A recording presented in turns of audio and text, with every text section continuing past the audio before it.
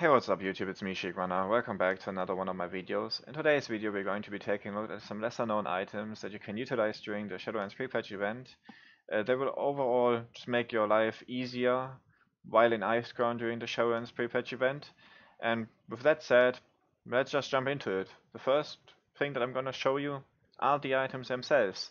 So as you may know, for the Prepatch event it will happen in Iceground. Like there will be rares all over the place, there will be quests that you will finish during it, and while you're within Iceground, there are some buffs that you can utilize that people have long forgotten.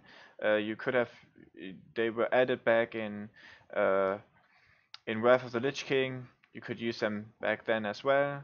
But now they have a use again because the pre-patch is within the Iceground. So here those items are.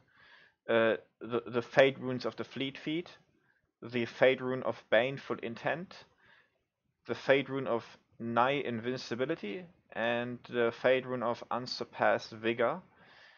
So basically you can apply all of them.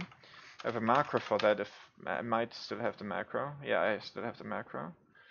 So I'm gonna use of all of them one with this macro, as you can see.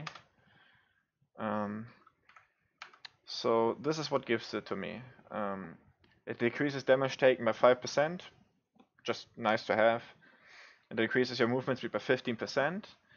Regain 2% health upon dealing a melee or range attack critical. Especially good for, I think, world PvP or just in general. Just gonna be super nice to have these buffs. And then the Fate Rune of Baneful Intent, which increases your overall damage by 5%. And if you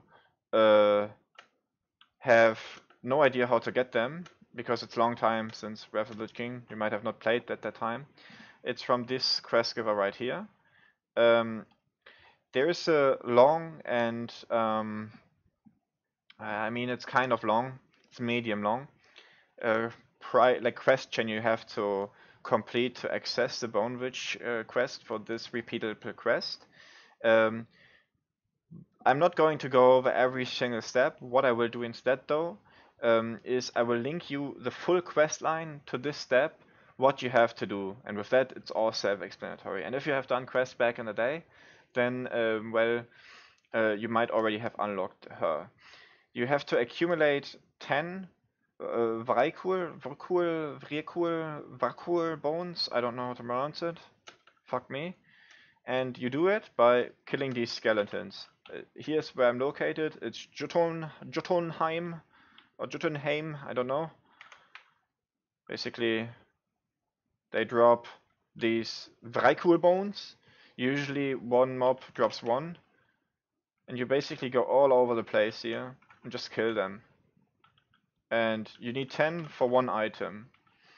And you can utilize these during the Shadowlands Prepatch event, and they will stay for like 30 minutes. And why not if you get like it's an advantage, right? With that, I already want to conclude this video. This is just a small helpful tip to make your time in the Prepatch event easier and more efficient. And with that, take care.